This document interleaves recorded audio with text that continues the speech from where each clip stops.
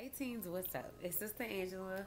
I know it's been a really long time, but if I could just have a moment of transparency, it's been a lot going on in my life. I've been dealing with anxiety. I just been in not such a good space. So I didn't feel like I was available to pour out to you and to do things for you. And so keep praying for me. I am getting better. I'm not 100%, but I'm getting better, okay? So I just wanted to be open and honest with you. Let you know I am dealing with some things and I just had to take a step back. Take a step back, regroup, and pray. And I know God's going to work it all out, right? So as you know, Father's Day is next Sunday. And we wanted to do something special for the fathers, but wanted to get it to where our fathers can drop some wisdom and some knowledge into us.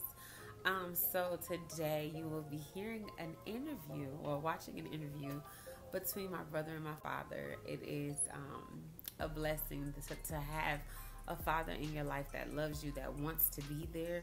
So I don't take it for granted at all. But I encourage you, like if you don't have a relationship with your father, I encourage you to use some of the tools in this video to go and restore that relationship with him. Or if you don't even have a father figure, find some deacons in the church, find the pastor, find a minister, someone that you can look up to and glean to and get some wisdom from, okay?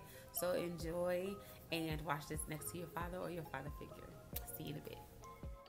Yes, I'm Anthony Lee Nickens, and this is my son, Anthony Marcellus Nickens. So our names are distinguished by our middle name. So who else are you the father of? Maybe that's what she wants me to ask too. Okay, I have actually 4 children. The first one was still Antoinette Nickens, and our second child was Angela Nickens. Angela Monique. I don't know if they want me to reveal the middle names, but and then our son Marcus Isaiah Nickens. He has a wife, Chantel, with 2 children and 1 on the way, making us grandparents 3 times. 3 times. And then it's our son, the youngest, Anthony Marcellus. So what was your life like as a teenager? My life as a teenager was interesting. That's when I was really been serious about seeking the Lord. And it turned out that I learned that God, Jesus Christ, the Son of God, was my best friend. And I read scriptures about being friends with God. In St. John, where it talks about, Jesus says, "You are my friends if you do what I command you." What's something that you did as a teenager that you wish that you could have done differently now? Well, as a teenager, one thing, I was more of an introvert, you would say. And I didn't get involved too much in school. I probably would, I would say for sure, if I could do it over, I would be a little more involved and try to reach out more to my classmates. I could have at least joined they had a Youth for Christ club at our school. And I could have maybe got into that. I think I was more interested in just basically getting good grades and getting out of there. I didn't particularly like school all that much, but it had some good experiences. Of course, teaching you, learning, that was a blessing. Many of our forefathers, mothers, probably, many of them wish they could go to school and didn't have that opportunity all the time. Actually, my own father, he dropped out of school, I believe, in the 7th grade. And consequently, I ended up being I was told that I was the first male Nickens in our family to graduate from high school. Oh, I didn't know that. So graduating was another success. I had no idea about that. Yeah, I don't know how broad that went far as the family, but at least my father and uncles and grandfather, you know, but among them, I was the first to graduate from high school. Well, check you up, brother. Check you up. Those are things that happens just linking up with God. Yeah, that's awesome. All right, so what is your relationship with your father like? I think I had a good relationship with my father. I honor my father. I respect him, and I look up to him. He was a good role model. Hardworking man. He was comical. He was a good sense of humor, but he had a good work ethic, and he taught us coming up to likewise, you know, to try to portray that as we grew. We try to instill that into us. I appreciate my father for, you know, many things he would do. Some simple things. Coming up, he would have us have. Well, I had 5 brothers, by the way. Of course, 3 of them were pretty younger than me. So coming up, it was me, my brother Greg, and my oldest brother Robert. My father mostly would work. Well, I would mostly work with my brother Gregory, and somewhat a little with Stephen, my younger brother, next younger than me. But he would, you know, he would, like on trash day, he would tell us to get up early and make sure we get the trash out before 7 o'clock. We hardly ever took a car to a shop. My dad would, any kind of problem we had with a car, he would fix it. And that meant sometime me and my brother Greg, again, we would be with him a few times. Remember him changing engines and changing transmissions. He would have us out there under the car, jacking the engine up into the engine compartment, or the transmission up into. But those kind of things, it helped to help me to appreciate, you know, being a man and being able to let me see that, you know, you can do a lot on your own if you try. So that put in me to somewhat do the same as I got older and the need came up. Yeah. So that's the kind of relationship I had with my dad. He was a loving dad. He was a tough dad. He was strong, tough, but he was gentle as well. He kind of reminded me of a lion.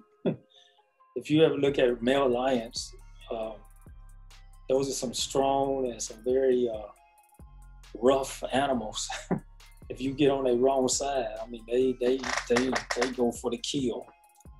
But when it comes to their own cubs, they let them crawl up on their necks and bite their ears. Sometimes they get a little frustrated, shake them off a little, but for the most part, they're gentle with their cubs. So, you know, even though they're mighty and strong, they can also be gentle. And that's how I look at my dad. He was a tough man, but he was also a gentle man. How did you feel when you found out that you were about to be a father for the first time? Well, the first time, I don't think I was really ready for it the first time. When we was pregnant with our first child, my wife was.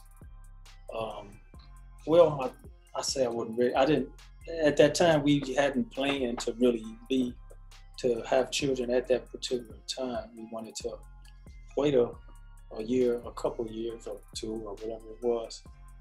We didn't think we was quite ready, but of course it happened. So we accepted it. I accepted it, and it began to be a joy. We started reading books and learning how to prepare ourselves for this new addition to our family. And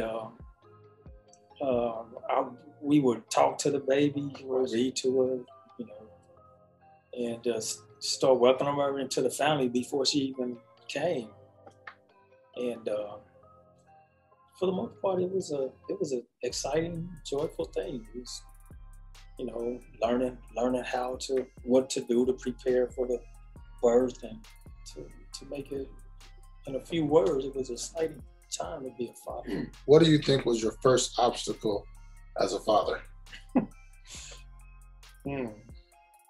Well, the first obstacle was, like I said before, the firstborn baby was stillborn. The baby seemed to be healthy, fine, all the way up till that day, and Maxine was, you know, was due any moment, all types of, when things were checked out, the reason for her death, the placenta, which is the way the baby gets its nourishment, somehow it had aged more than it should have, or whatever. And it cut off the baby's oxygen or something. And that was the reason for her passing. But, you know, after she was born, we realized how beautiful, we was able to see her and see how beautiful she was. And I thought I was gonna be okay holding the baby, and they had warm blankets on the baby. It made it feel like she was alive. I looked down at her, and she was just so beautiful, but she was lifeless. Excuse me. She was lifeless, and you know, that pretty much broke me down. I cried some tears, and I just couldn't hold it in. What were your feelings toward God when you lost Antoinette? My feelings toward God? Oh, I knew she was in good hands. My feelings was pretty much asking God to forgive me if I failed in any way, to be the father I should have been, or the husband I should have been, to prevent that I could have been, to prevent that from happening. But yeah, I just look at God as He's good all the time. He makes no mistakes. So no fault. I didn't fault God at all for any of that. How did you overcome that particular obstacle in your fatherhood? Besides God, who helped you throughout that process? Well, I guess I have to say God. God provided. God blessed us with such a beautiful family. We just had so much family support, and church members as well. Support that really helped us get through that time. You know, we had the baby. We didn't have any insurance to cover. You know, the insurance that I had would not cover an infant the way they had it set up. That was kind of weird, but family came together and put the money together for us to be able to got her a nice, decent coffin, little pink, beautiful coffin, and full home fixture up real nice. I think they even pierced her ears, had some little earrings on it. And she was just looked like a little doll. So the family, basically, God working through the saints in the family, it really, it was what we needed. It helped us get through pretty good. I mean, what are some words of encouragement that you would give a father who has lost a child? First of all, God, you know, the child is in the best hands when they're in God's hands. He's the best of hands. I mean, He's the best that we can have, and He's the ultimate best, and He knows what He's doing. Especially if it's a young child that's in the innocent stage, they can be comforted in knowing that child's going to be fine. It's probably, not probably, but the child is in a much better position than it would be walking on earth. No more trouble, no pain, no problems to have to deal with. child just at rest, at peace with God. So Sorry. So what was the most challenging thing about raising teenagers? I have to think about that. Thankfully, well, once you put into them the best you can the Word of God, you kind of have to. You have to sort of, well, you have to trust at a point, let them, they're going to go and it's on them to make their decisions and to follow what they've been taught. If you put a good foundation on it, you kind of can rest in that. But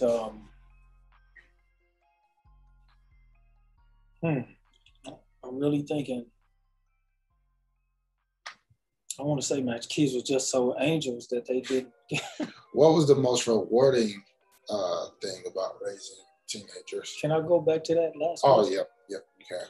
Sorry. Well, one thing I remember is you, Anthony, having some challenges. You was having some challenges in school or whatever it was, and I remember Per usual. I remember you was having, problems with, what was it, self-esteem, or you was having some problems. There was a lot of, even when you was younger. I'm not sure if it was so much when you was a teenager. But it was kind of tough. Well, that was one challenge. I remember one time. I was the one challenge, y'all. I do remember one time when you, I could feel for you. When you had a challenge in school, there was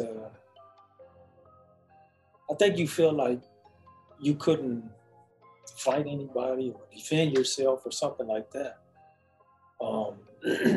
And it was tough for me because I was thinking about the scriptures where, knowing how Jesus teaches to, if someone smites you on your right cheek, you turn to him the other. And, basically to overcome evil with good. And so one part of me wanted to tell you, look, this is what you do. When such and such happened, and then knowing what God says, I'm like, I don't want to go against God's word, so I just had to let God's word do the work. And I wanted to, there was things that maybe it was something maybe I could intervene. It's not you going and retaliating, but maybe me or your mother can go and check situations out in school, or somebody, if they're bullying you or just doing things that aggravate you or whatever, because they know you're not going to hit them back or whatever it was. But I do remember that was a pretty tough challenge to not encourage you to go forth and retaliate and do things against what God's word would say do. It was tough for me to hold back and just say, just do what God's word says do. We gonna believe that and just go on with that. And that was a challenge, but thank God you got through it. Do you see yourself in any of your children, and what are some of the similarities? You look like me, and you got some features of me and you, but you act way different than me. No, but I see, I see my features in you as far as my looks, and you're. I'm proud of you, how you come up and you're lively and I don't think you seem to be more of an extrovert than I am. And I was more of an introvert. You seem to be more of an extrovert. And you always did, even as a little kid, I noticed you were more of a social person. You enjoy company and stuff. It's a good thing. But yeah, you pursue things. I think that's one of my attributes that I see in you is determination. Putting the efforts in, making efforts to work hard at something that you want to achieve. I see that in you. That's in me too. Yeah, I was gonna say I think that's in you too. I appreciate that, Dad. Yes, sir. That means a lot because you're probably the most hardworking person that I know, and yeah, just always doing things to the T. So that perfectionist part of me that I always want to do better, I definitely think that's one of the attributes that I got from you. What characteristics as a father do you feel that you are passing on to your sons? That number one thing I keep talking about is seeking to please God. Pattern your life in His direction, and when it's all said and done on earth, you definitely want to have achieved pleasing God. That I feel is the most important thing for any of us to do, and that I hope that I'm portraying to my children to do. So what advice do you have for a father who may not know how to reach out to their teen? First, pray and tell God about your pray and ask God to help you with whatever anxieties you have, that or anything in life. The Bible teaches us in Philippians 4:6 to be anxious for nothing, but by everything with prayer, supplication, and thanksgiving, make your requests known to God. So if anything is a challenge to you, such as reaching out to your team, take it to God, because He's the expert. He made him. He made us, created us, and knows us in and out. So give it to Him, ask it to be given, seek and you shall find, knocking the door will be open. So do that. I mean, don't just pray and ask God to do it and then just sit back. You want to sit down and talk to Him. Do that for a start. Try to probe and find out what's wrong. They may be trying to cover something up that they don't want you to know. Maybe they don't want to hurt you or something. Maybe they're in something that they think it's best not to tell you about or something. But whatever it is, you can take it to God in prayer. And, pray on it and do your best, whatever you have in your power to do to make the situation better. And,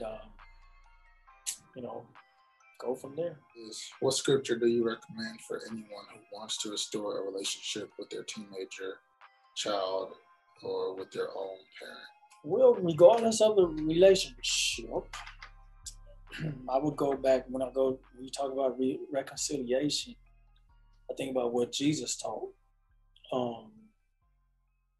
Jesus taught that if in that day and time they would offer sacrifices, and He said that if you're at the altar and there you remember, if you're at the altar to offer a sacrifice to the Lord, and there you remember that your brother has some ought against you, He said, leave your gift at the altar, go to him, and first be reconciled with your brother, and then come offer your gift. So don't try to serve God.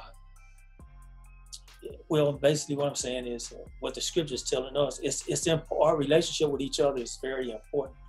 So if we've done something where we need to be reconciled, we need to make it a priority, a high priority, to leave everything else and go get that thing right. I want to be free. I need to get that right. So one, confess your sins, like the Bible In Proverbs, it tells us, he who has his sin shall not prosper, but he who confesses and forsakes them shall have mercy. So if you sinned, confess. If you done somebody wrong, go to them, tell them, look, I'm sorry, and be sorry. Don't just say it, but hopefully be sorry.